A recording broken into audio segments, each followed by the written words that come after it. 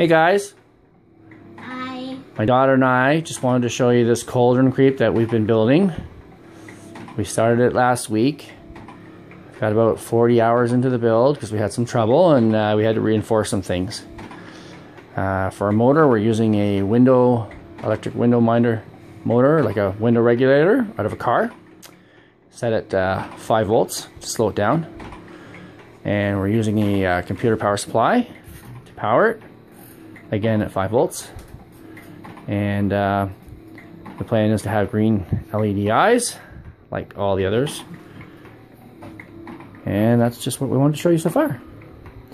Over here, my daughter wanted to show you this other guy we're working on.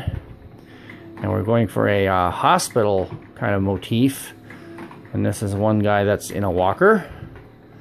He doesn't have his name yet, but we like to call him the patient. Yeah. He has these just because he wears these. Yeah.